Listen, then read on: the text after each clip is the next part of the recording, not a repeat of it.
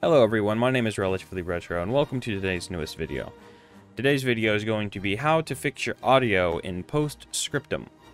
So, some of you may have noticed that some people in your squad or in local chat or even command chat can't really get their words out, so it seems like they doesn't have a microphone.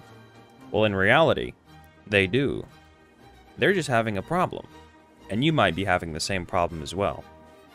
Postscriptum requires constant communications to, be successful, right? So I'm going to teach you how to do that and fix your microphone.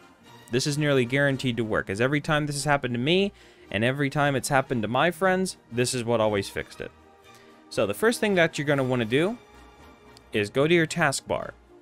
You want to locate the speaker right next to the time, usually to the right of the taskbar. Right-click, and you want to open your sound settings.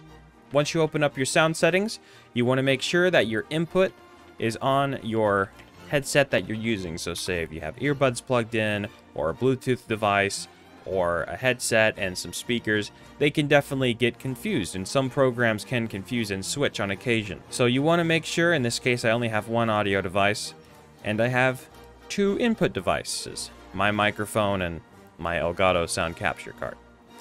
So you want to make sure that these are both whatever you're speaking from. And you can tell which one you are speaking through because of this line right here whenever you speak. So often you might want to snap your fingers, or you might want to like go, ah, ah, ah, and you'll see a little peak there. Those peaks are very important to know if you have audio or not. Then what you want to do is you want to go to your related settings and click Sound Control Panel. The Sound Control Panel is where you get all your audio. If you see, all of this here is disabled except for the only audio device that I use. My monitor has some speakers built in, but I have a different speaker that's plugged into this right here, and whenever I play something, there will be audio coming through it. So if you don't hear someone or you don't hear a game, this might be the reason why. So what you want to do is you want to right-click it and make sure that it's your default device. In your recordings, you may notice that I have one going here.